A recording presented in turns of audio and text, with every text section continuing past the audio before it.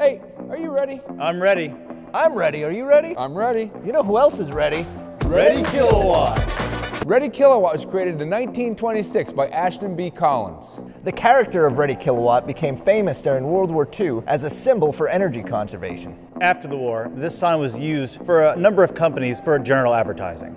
This 18 by 12 foot sheet metal sign is lit by 256 individual light bulbs. This particular sign was installed on the Med Ed building in downtown York, Pennsylvania.